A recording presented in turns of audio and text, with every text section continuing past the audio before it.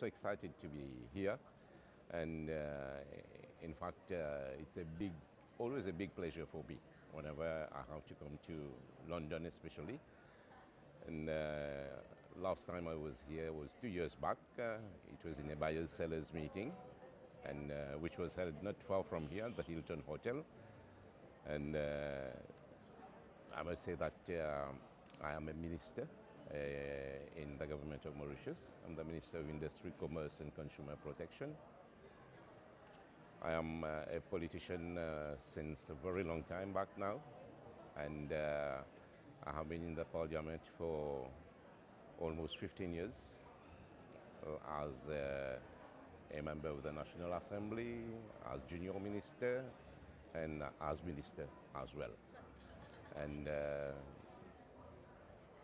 I like challenges, and I like discussions, and I'm someone who is result-oriented.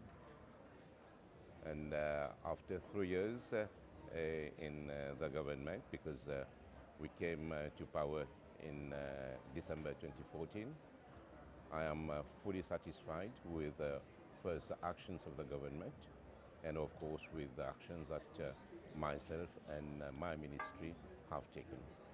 Excellent. Thank you so much. So you're obviously, Mauritius as a trade country is obviously quite established already. Why have you chosen to come to Pure London this year? Pure Origin. Yeah, well, first of all, Mauritius has got very historical ties with Great Britain, and we all know that Mauritius was a colony of United Kingdom, and in 1968 we became independent, and this year we celebrated our 50 years of our independence. But we have always been close to United Kingdom, not only historical and emotional ties, but also in terms of trade. And I must say that UK is the #1 country with which we have very good trading. As far as our imports are concerned, and even export is concerned, we export most of our products to the United Kingdom. And why here at Pure London? Because there have been some transformation in some institutions in Mauritius. 2 years back, as I said, I was here with a delegation from the Enterprise Mauritius at a buyers and sellers meeting, so which dealt mainly with buying and selling.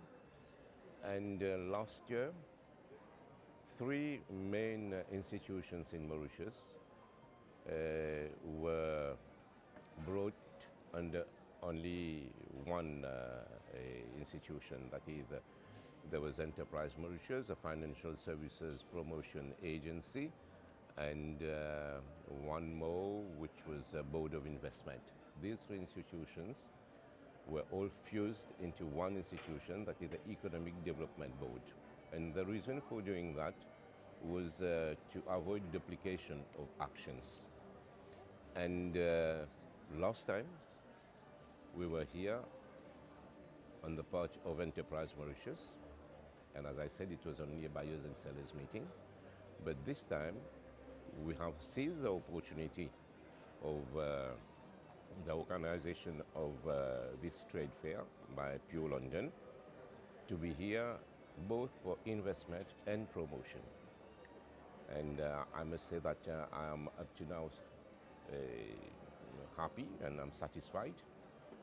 This morning itself we had a very good meeting with Turkish Airlines, with PricewaterhouseCoopers and other stakeholders from different parts of the world, where we discussed about trade in Africa, and I had the opportunity to enumerate all the facilities which Mauritius offers to investment, and I think some of the participants in the morning's seminar got a very good insight of what we have achieved and what we want to achieve and how we want to achieve it, and how today doing business in Mauritius has become so easy that some people do not even believe it. And just after that, we are here, which is on the promotion point of our mission. So Pure London has come at a very right moment, and I have no doubt that, of course, we won't have results immediately after such an event, but I'm sure all those who have been here since yesterday, and they have been developing contacts and all with buyers, I'm sure they're going to come out with something positive. It's really glad to hear that. And how when the Mauritian businesses come back with all of their contacts and business opportunities, how do you as a government then support them to help those opportunities come to fruition? Yeah, in fact, we have come up with a panoply of measures in the last two budgets, especially. We have, with the competition in the world, of course, we have to move further, because Mauritius is no more a country where we have cheap labor. In the beginning, when we started in early 70s, 80s, labor was very cheap, and we used to manufacture basic clothing and all. But with time, with development, the cost of living in Mauritius started increasing, and other countries started emerging with low wages, and we had to move at another stage, and that is when we started investing in capacity building, in training, especially on the quality point of view, and slowly Mauritius has become, I must say, very well known on the international front as a sourcing destination which is reliable in terms of quality, and also in terms of a time frame from Mauritius to any other country, because today we are having easy access throughout the world, be it by ship or by air.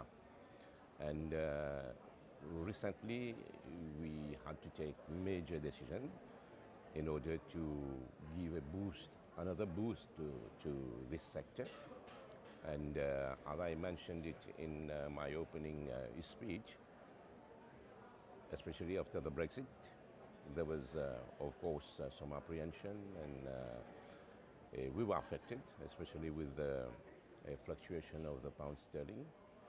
And we came up with a scheme which is known as the Speed to Market scheme, whereby we offer 40% rebate on the freight charges to those companies who export to Europe. And you can imagine, this is really a very good incentive to those companies, and many companies have seized this opportunity. And today this sector is also very dynamic, and I know that most of the buyers, international buyers, they are not like we used to have 15, 20 or 25 years back. They prefer waiting at the last moment to order, because the trend changes and all, and financially as well, we understand. And shipping by cargo, by ship, of course, takes time. And this measure has helped the exporters so that they can be very swift on their deliveries. Then we had another incentive for the exporters, that is the the exchange rate support scheme, whereby any fluctuation in the foreign exchange, which is detrimental to the exporters, is mitigated by this scheme. And last year, as I said, we reduced furthermore our corporate tax for those companies exporting from 15% to 3%. And of course, there are other measures as well. And I think all these have encouraged the exporters in Mauritius. And I must say that we had a decreasing trend in our export for the last few years. But I'm happy to say that as from this year, we have seen that the tendency has reversed and we are picking up. And I can say it because just before coming, I had to reply to a question in the parliament because the opposition wanted to know about the situation. And I think with the measure that we have taken, the situation has been reversed and we are confident now that we are on the right track once again. And you mentioned before that the UK is one of your, if not your key trading partner. How does the show fit in with your overall international trade objectives, and how does the UK fit in?